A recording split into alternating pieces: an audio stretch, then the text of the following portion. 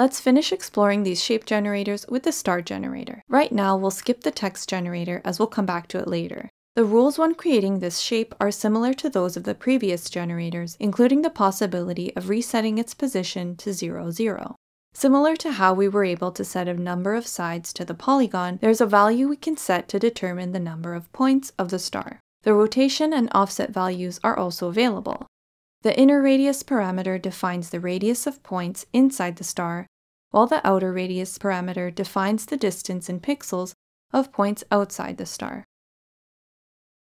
Though it's possible to define an inner radius that'll be larger than the outer radius, inverting the two notions. In this video, we went over how to use the star generator, define a number of points, and define its inner and outer radius.